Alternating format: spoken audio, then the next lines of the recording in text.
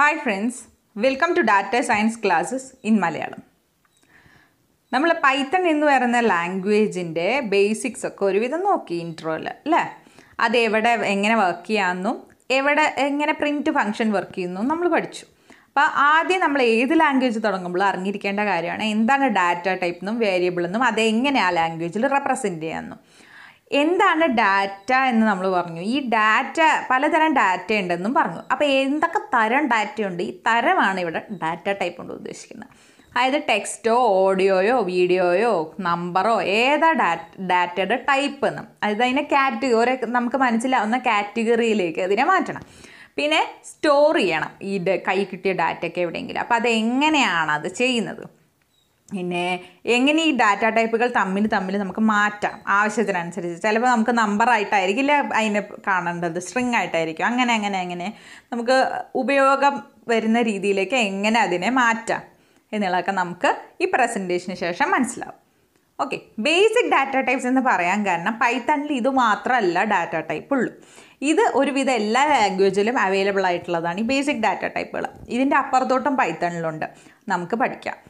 ആദ്യം നമ്മൾ numeric data ടൈപ്സിനെ മനസ്സിലാക്കാം. അതൊന്നുമില്ല, നമ്പർ. ഓക്കെ, നമ്പേഴ്സാണ് ന്യൂമറിക് ഡാറ്റ ടൈപ്സിൽ വരുന്നത്. അതായത് കണക്ക് പഠിച്ച എല്ലാവർക്കും മനസ്സിലാവണം ഇൻറ്റിജർ എന്താണെന്ന്, ഫ്ലോട്ട് എന്ന് പറയുന്നത് എന്താ, കോംപ്ലക്സ് നമ്പർ എന്താ. ഓക്കെ, അതൊക്കെ data types, numeric data types ആണ് ഇൻറ്റിജർ, ഫ്ലോട്ട്, കോംപ്ലക്സ്. പിന്നെ ബൂളിയൻ ഡാറ്റ ടൈപ്പ് ഉണ്ട്. പിന്നെ സ്ട്രിങ് ഡാറ്റ ടൈപ്പ്, അതായത് വേർഡ്, സെൻറ്റൻസ് അല്ലെങ്കിൽ പാരഗ്രാഫ്. ഓക്കെ, അപ്പോൾ ഈ ആദ്യം പഠിക്കുന്ന ഇൻറ്റിജർ ഡാറ്റ ടൈപ്പ് അഥവാ ഇൻറ്റ് എന്നുള്ള അബ്രിവിയേഷനിൽ നമ്മൾ ഓമന പേരിട്ട് വിളിക്കുന്ന ഇൻറ്റിജർ നമ്പർ എന്താണെന്ന് നമുക്ക് എല്ലാവർക്കും അറിയാം. നമ്പർ ലൈന് മനസ്സിൽ ധ്യാനിക്കുക. -3 -2 -1 0 1 2 3 എന്നുള്ള ഒരു ലൈനൊക്കെ ഓർമ്മയില്ലേ? ഈ ഹോളായിട്ട് കാണുന്ന നമ്പറുകളാണ് ഇൻറ്റിജർ ഡാറ്റ ടൈപ്പുള്ള നമ്പറുകൾ. അതായത് 10 ലക്ഷം അല്ലെങ്കിൽ 63,225 എന്നൊക്കെ പറഞ്ഞാൽ റാൻഡമായിട്ട് ഇങ്ങനെ ഇട്ടൊരു നമ്പറാണ്. ഇതൊക്കെ എന്ത് ഡാറ്റ ടൈപ്പാണ്? Integer data type. 0 is also integer, remember that. പിന്നെ ഫ്ലോട്ട് എന്ന് പറയുന്നത് എന്താ? ഇതിൻ്റെ ഇടയ്ക്കുള്ളൊരു സാധനം. ഓക്കെ, അതായത് ഈ ഇൻറ്റിജർ വാല്യൂസിൻ്റെ ഇടയ്ക്ക് ഫ്ലോട്ടിംഗ് പോയിൻറ്റ് നമ്പേഴ്സ്, ഉദാഹരണം 1.6, അതായത് 1ൽ നിന്ന് എടുക്കുകയും ചെയ്തു എന്നാൽ 2 വണ്ടി എത്തിയതുമില്ല. ആ ഒരു നമ്പർ ലൈൻ മനസ്സിൽ ധ്യാനിച്ചാൽ മതി. അതുപോലെ 2.45 എന്താ? 2.4ൽ നിന്ന് വിടുകയും ചെയ്തു എന്നാൽ 2.5 എത്തിയതുമില്ല. അതുപോലെ തന്നെ ആ 6.70 6.8 എവിടെയോ കിടക്കുന്നൊരു വാല്യൂ ആണ് 6.78944 എന്നൊക്കെ. ഞാൻ വെറുതെ റാൻഡമായിട്ട് ഇട്ടതാണ്. പക്ഷേ നമുക്കിങ്ങനെ പോസിബിൾ ആണ് സ്റ്റോർ ചെയ്യാൻ. ഇങ്ങനെ ഒരു നമ്പറൊക്കെ നമുക്ക് പറയാൻ പറ്റില്ലല്ലോ. നമ്മളിപ്പോൾ സിഗ്നലും കാര്യങ്ങളൊക്കെ എങ്ങനെയൊക്കെയാണ് നമ്മൾ റീഡ് ചെയ്യുന്ന സെൻസേഴ്സ് എന്നൊക്കെ വാല്യൂ എന്നൊക്കെ നമ്മൾ കൊടുക്കുന്ന രീതിക്കാണ് അത് വരിക. എന്നാലും പറയാം, ചിലരിപ്പോൾ ഒരു 5 വലിയ മാത്തമാറ്റിക്കലോ നമുക്കിപ്പോൾ പൈൻ്റെ ഒക്കെ വാല്യൂ നമ്മൾ പോയിൻറ്റ് അല്ലേ 22/7 വാല്യൂ 3.14 നമ്മൾ സൗകര്യത്തിന് എടുക്കുന്നതാണ്. അതിൻ്റെ അപ്പുറത്തോട്ട് എത്ര വേണേൽ കാൽക്കുലേറ്റ് ചെയ്തു അന്ന് നമുക്കറിയാം. അപ്പോൾ ഇങ്ങനെ അങ്ങനത്തെ വലിയ വാല്യൂസൊക്കെ നമുക്ക് സ്റ്റോർ ചെയ്യാനൊരു സ്ഥലം വേണ്ടേ? അതാണ് ഫ്ലോട്ടിംഗ് പോയിൻറ്റ് എന്ന് പറഞ്ഞ ഡാറ്റ ടൈപ്പിൽ നമുക്ക് സ്റ്റോർ ചെയ്യാം. ഒന്നുമില്ല, എവിടെയെങ്കിലും സ്റ്റോർ ചെയ്ത് കഴിഞ്ഞാൽ ഏതാ സാധനം എന്ന് പറയണ്ടേ? അത് ഏതാണെന്ന് ചോദിച്ചു കഴിഞ്ഞാൽ എന്താ പേര്, നിങ്ങൾ ഏത് വീട്ടിലേന്ന് ചോദിക്കില്ലേ? അപ്പോൾ ഇവരുടെ വീട്ടുപേരിടണ്ടേ? ആ വീട്ടുപേരാണ് ഡാറ്റ ടൈപ്പ്. അപ്പോൾ നെഗറ്റീവ് നമ്പേഴ്സ് ആവാം, അല്ലെങ്കിൽ പിന്നെ ഇപ്പോൾ അതാണ്ടോ 0.0000 ഇങ്ങനെ ഈ കുഞ്ഞു നമ്പർ വരെ ആവാം. അതുമല്ല പിന്നെ ഇതിനിടയ്ക്ക് എങ്ങനെ വെട്ടുമെന്ന് എനിക്കും അറിയില്ല. പക്ഷേ ഈ ലിസ്റ്റിലാണ് നമ്മളെപ്പോഴും 5e⁴, അതായത് 5 × 10⁴, അതൊരു എക്സ്പൊണൻ്റ് റേഞ്ചിലുള്ള നമ്പറുകളൊക്കെ ഇതിലാണ് പെടുക. 5000.0 എന്നാണ് അതിൻ്റെ ആൻസർ വരിക. ഇത് തന്നെ ക്യാപിറ്റൽ ഇ ആണെങ്കിലും കുഴപ്പമില്ല. അപ്പോൾ ഇതൊക്കെ ഫ്ലോട്ടിംഗ് പോയിൻറ്റ് നമ്പേഴ്സിൻ്റെ ലിസ്റ്റിലാണ് വരുന്നത്. അടുത്തതാണ് കോംപ്ലക്സ് നമ്പർ. മാത്സ് പഠിച്ച എല്ലാവർക്കും കോംപ്ലക്സ് നമ്പർ എന്താണെന്ന് അറിയണം. ഞാനും ഇത് കുറേ ബുദ്ധിമുട്ടിയത് കേട്ടോ. Complex number A+BJ ഫോർമാറ്റിലുള്ള complex numbers, അതായത് 1G 3+5J 4-1J അല്ലെങ്കിൽ വെറും -6J, ഇതൊക്കെ നമുക്ക് സ്റ്റോർ ചെയ്യാനും മാനിപ്പുലേറ്റ് ചെയ്യാനും പറ്റും പൈത്തണിൽ. ഓക്കെ, എൻ്റെ അറിവിൽ ഇത് സീൽ ഞാൻ ചെയ്തിട്ടില്ല കേട്ടോ. പിന്നെ ബൂളിയൻ എന്ന് പറയുന്ന ഒരു ഡാറ്റ ടൈപ്പ് ഉണ്ടെന്ന് പറഞ്ഞു. ബൂളിയൻ ഡാറ്റ ടൈപ്പ്, ബൂൾ എന്നുള്ള പേരിൽ നമുക്ക് അറിയാം, കേട്ട് കഴിവുണ്ട്. ബൂളിയൻ ഒന്നുമില്ല, നമ്മൾ ഫുള്ള് കമ്പ്യൂട്ടർ വേൾഡിനെ എടുക്കുമ്പോൾ നമ്മൾ ആകെ 2 നമ്പറുകളെ വെച്ചിട്ടാണ് ഈ കണ്ട കളി മുഴുവൻ. അതാണ് 1ഉം 0യും. അതായത് ട്രൂവോ അല്ലെങ്കിൽ ഫോൾസോ ആയിട്ടുള്ള ഒരു 2 ചാൻസേ ഈ ലോകത്തുള്ളൂ എന്നുള്ള രീതിയിലാണ് നമ്മൾ ബൂളിയൻ വാല്യൂസിനെ കണക്കാക്കുന്നത്. അപ്പം ട്രൂ ആയിട്ടുള്ളതിന് നമ്മൾ ജസ്റ്റ് ട്രൂ തന്നെയാണ് എഴുതുക. ഓക്കെ, ഒരു ഡാറ്റ ടൈപ്പിനെ നമ്മൾ ട്രൂ എന്ന് കൊടുക്കുന്നു. അത് ഉപയോഗിക്കുമ്പോൾ നിങ്ങൾക്ക് കുറച്ചും കൂടെ മനസ്സിലാവും. അതുപോലെ ഫോൾസ് ആണെങ്കിൽ ഫോൾസ്, ആ ക്യാപിറ്റൽ ടിയും ക്യാപിറ്റൽ എഫും നിർബന്ധമാണ് കേട്ടോ അതിൽ. അല്ല നിങ്ങൾ സ്മോൾ ആയിട്ട് എഴുതിച്ചാൽ അതൊരിക്കലും പൈത്തൺ ബൂലിയൻ വാല്യൂ ആയിട്ട് അതിനെ കാണില്ല. അപ്പോൾ ട്രൂവിൻ്റെ ഇക്വലൻറ്റ് 1 ആണെന്നും ഫോൾസിൻ്റെ ഇക്വലൻറ്റ് 0 ആണെന്നും ഓർത്ത് വയ്ക്കുക. അടുത്തതാണ് സ്ട്രിങ് ഡാറ്റ ടൈപ്പ്. ഈ സ്ട്രിങ്ങിനെ ഒന്ന് സൂക്ഷിച്ചോ, ഇത് കാണുന്ന പോലെയല്ല, ഇതിന് മൊത്തത്തിൽ നമുക്കൊരു വീഡിയോ വേറെ ഡെഡിക്കേറ്റ് ചെയ്യേണ്ടി വരുന്നുണ്ട്. അത്രയും വലിയ പുള്ളിയാണ് ഈ സ്ട്രിങ്. കാരണം ഇത് വെച്ചിട്ടാണല്ലോ നമ്മൾ ജീവിക്കുന്നത് തന്നെ മൊത്തം. Characters and strings. ക്യാരക്ടർ പണ്ട് സി പഠിച്ചവർക്കറിയാം, അവർ കൂടുതൽ ക്യാർ ആയിരിക്കും കണ്ടിട്ടുണ്ടാവുക. ഇൻറ്റ്, ഫ്ലോട്ട്, ക്യാർ. അത് ഇതെല്ലാം കൂടെ സ്ട്രിങ്ങിൽ അങ്ങ് ഉൾപ്പെടുത്തി എന്ന് മാത്രം. അതായത് സിംഗിൾ ക്യാരക്ടേഴ്സ് ആയാലും എച്ച് ക്യാപിറ്റലോ സ്മോളോ ഏതായാലും കുഴപ്പമില്ല. അതുപോലെ ഇത് കോഡ്സിലിടണം, കോഡ്സിൻ്റെ ഉള്ളിൽ വേണം റെപ്രസെൻറ്റ് ചെയ്യാൻ. അതായത് സിംഗിൾ കോട്ട് അല്ലെങ്കിൽ ഡബിൾ കോട്ട് ഏതായാലും പൈത്തണിന് വലിയ കുഴപ്പമില്ല. സിയിലാവുമ്പോൾ അത് സിംഗിൾ കോട്ട് ആയിരിക്കണം നിർബന്ധമുണ്ട് ക്യാരക്ടറിന്. പക്ഷെ ഇവിടെ അങ്ങനെയൊന്നുമില്ല. ഇവിടുത്തെ ആണ് പൈത്തണിൻ്റെ ബ്യൂട്ടി അതാണ്. പൈത്തണിന് ആവക അഹങ്കാരമൊന്നുമില്ല. നിങ്ങൾ സിംഗിൾ ഇട്ടോ, നിങ്ങൾ ഡബിൾ ഇട്ടോ, നിങ്ങൾക്ക് എന്താ ഇഷ്ടമുള്ള ചെയ്ട്ടോ കേട്ടോ. അപ്പോൾ എച്ചും പിയും അതുപോലെ ഹാരി, നമ്മൾ ഹാരി പോട്ടർ ഫാനാണ്, അതുകൊണ്ട് ഹാരി പോട്ടർ. ഓക്കെ. അതുപോലെ ഇനിയിപ്പോൾ അപ്പോൾ വേർഡായി, സെൻറ്റൻസായി. ഇനിയിപ്പോൾ അതല്ല, വലിയ വലിയ സെൻറ്റൻസുകൾ വന്ന് അതൊരു പാരഗ്രാഫായി കഴിഞ്ഞാൽ അത് നമ്മൾ ട്രിപ്പിൾ കോഡ്സിൻ്റെ ഉള്ളിലിട്ട് കഴിഞ്ഞാൽ നമുക്കത് പാരഗ്രാഫ്. അപ്പോൾ വേരിയബിൾ എന്ന് പറയുന്നത് എന്താണെന്ന് നമുക്ക് നോക്കാം. മാത്സിൽ വേരിയബിൾ എന്ന് പറയുമ്പോൾ നമുക്ക് മനസ്സിലേക്ക് വരുന്നത് എന്താ? നമ്മുടെ ക്വാഡ്രാറ്റിക് ഇക്വേഷൻ 5x + 4y = 0 ഒരു സാമ്പിൾ ഇട്ടോന്നേ ഉള്ളൂ. അതിൽ എക്സും വൈയും എന്താണെന്ന് നമുക്കറിയില്ല. അവിടെ എന്ത് വാല്യൂ വേണമെങ്കിലും വരാം അല്ലേ? ആ എന്ത് വേരിയബിൾ വേരിയസ് വാല്യൂസ് നമുക്ക് വരാം. അത് അവിടെ അങ്ങനത്തെ സംഭവങ്ങളെയാണ് നമ്മൾ എന്ത് വേരിയബിൾസ് എന്ന് വിളിക്കുന്നത് അല്ലേ? കമ്പ്യൂട്ടർ സയൻസിൽ വരുമ്പോൾ ഇതിന് കുറച്ചും കൂടി ഒരു അഡീഷൻ ഉണ്ട്. അതെന്താണെന്ന് നമുക്ക് നോക്കാം. ആ ബോക്സ് ഇട്ട് വെച്ചേക്കുന്നത് എന്താണെന്നറിയോ? മെമ്മറിയുടെ ഒരു യൂണിറ്റാണത്. ഒരു മെമ്മറി ലൊക്കേഷൻ ഉണ്ട് എന്ന് സങ്കല്പിക്കാം. ഈ മെമ്മറി ലൊക്കേഷൻ കമ്പ്യൂട്ടറിൽ അതിൻ്റെ എന്താ പറയുക, ഒരു അഡ്രസ്സ് എന്ന് പറയുന്നത് ഏത് റാൻഡമായിട്ട് ഉള്ള നമ്പറും ആയിരിക്കാം. അതായത് ഇപ്പോൾ ഒരു എക്സാമ്പിൾ കൊടുത്തു എന്നേ ഉള്ളൂ, 653785 എന്നുള്ളൊരു എക്സാമ്പിൾ കൊടുത്തു എന്നേ ഉള്ളൂ.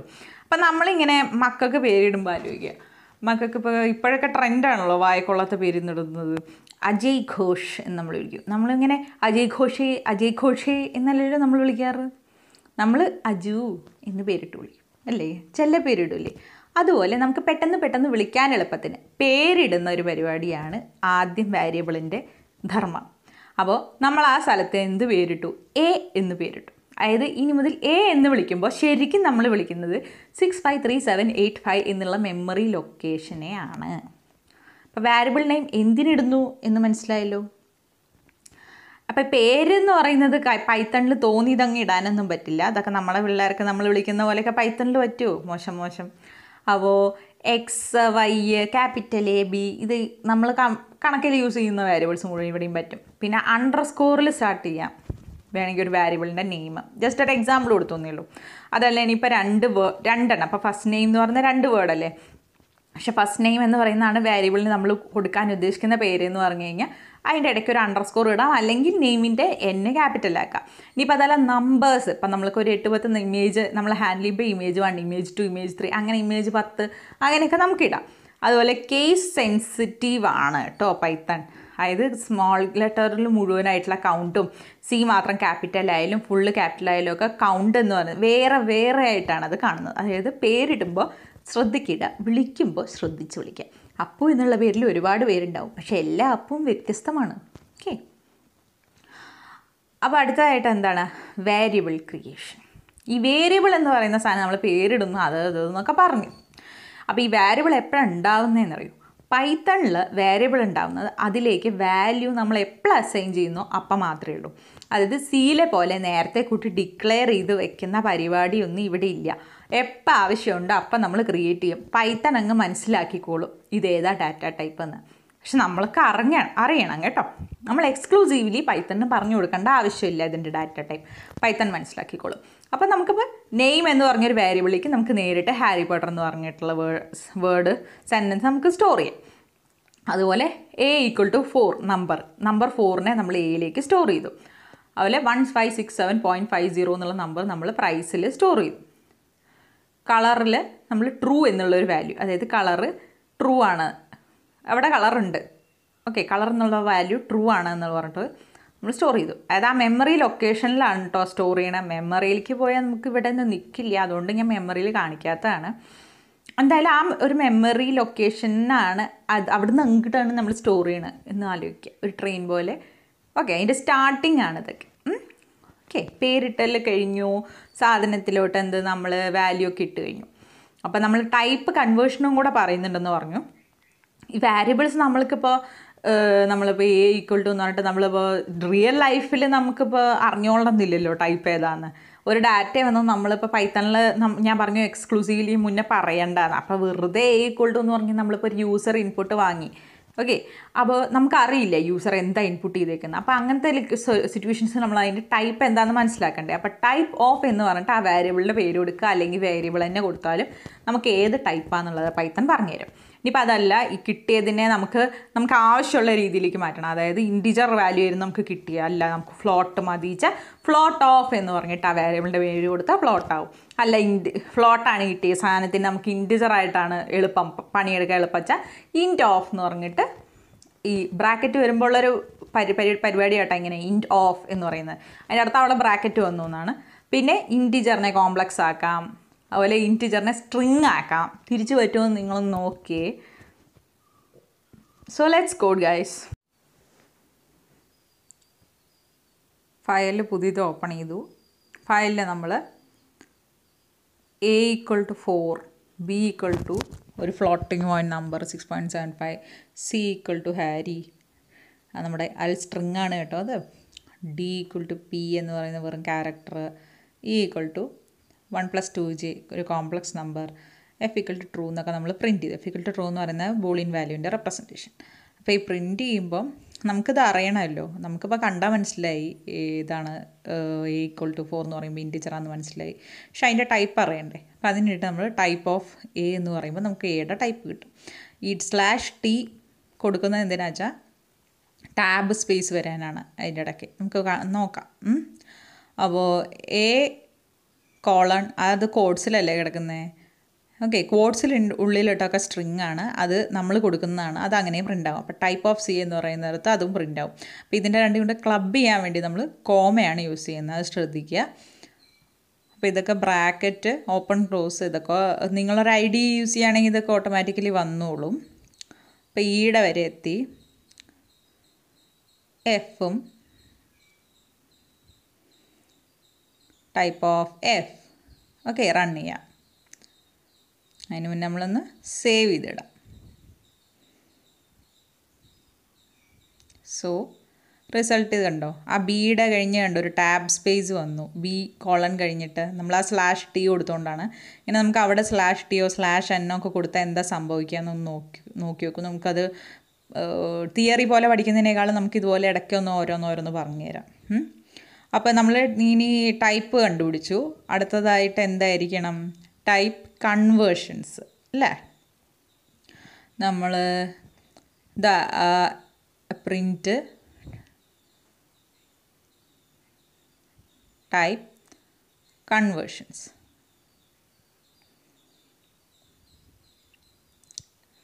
അപ്പോൾ ഓൾറെഡി നമുക്കിപ്പോൾ കിട്ടിയിട്ടുണ്ട് എ ഇൻറ്റ് ടൈപ്പാണെന്നും ബി എന്ന് പറയുന്ന ഫ്ലോട്ട് ടൈപ്പാണെന്നും ഒക്കെ ഏതൊക്കെ ടൈപ്പാണെന്ന് നമുക്ക് അറിയാം. അപ്പോൾ നമ്മൾ ബി എന്ന് പറയുന്ന ഫ്ലോട്ട് ടൈപ്പിനെ നമ്മൾ ഇൻറ്റിജർ ആക്കാൻ പോവുകയാണ്. എന്നിട്ട് അതിൻ്റെ വാല്യൂ എക്സ് എന്ന് പറയുന്ന ഒരു വേരിയബിളിലോട്ട് സ്റ്റോർ ചെയ്യുക.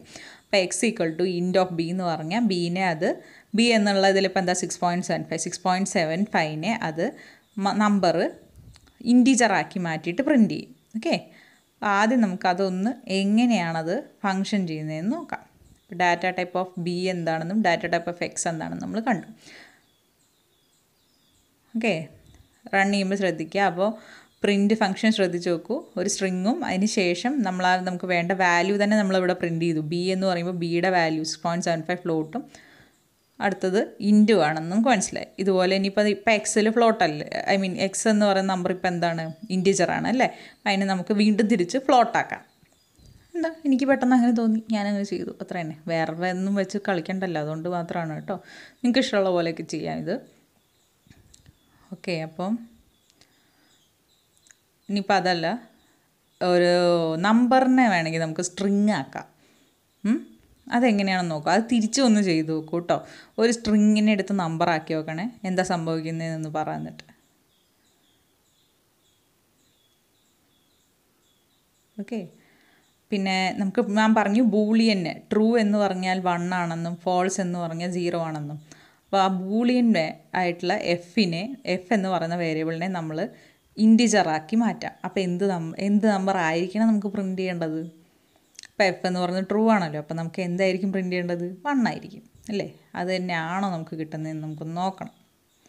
ഓക്കെ. അപ്പോൾ ഡാറ്റ ടൈപ്പ് ഓഫ് എം, ഇതൊക്കെ വെറുതെ റാൻഡംലി നമ്മൾ പേര് കൊടുക്കുന്നു എന്നേ ഉള്ളൂ. നിങ്ങൾക്ക് ഇഷ്ടമുള്ളത് കൊടുക്കാം. നിങ്ങളിപ്പോൾ ലോനപ്പെന്ന് കൊടുത്താലും അത് പ്രിൻറ്റ് ചെയ്യും. യെസ്, വേണ്ടതൊക്കെ തന്നെയാണ് പ്രിൻ്റ് ആയിരിക്കുന്നത്. അപ്പോൾ എല്ലാവരും പൈത്തൻ്റെ ബേസിക് ഡാറ്റ ടൈപ്സും ആയ ടൈപ്പിൻ്റെ കൺവേർഷനൊക്കെ പഠിച്ചില്ലേ? ഇനി അടുത്ത പ്രസൻറ്റേഷനിൽ കാണാം. ബൈ.